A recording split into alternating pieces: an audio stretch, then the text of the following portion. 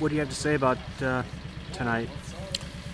I mean, first of all, it's always good to get a win.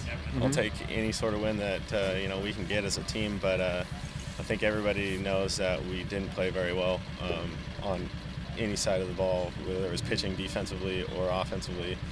I think we only ended up with 5 hits, and 2 of them were by me that I didn't hit very hard. Another one was a drag bunt, So that's really two balls that were hit hard all night.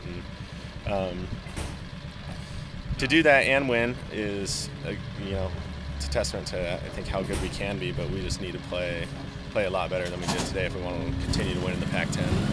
Is it tougher to play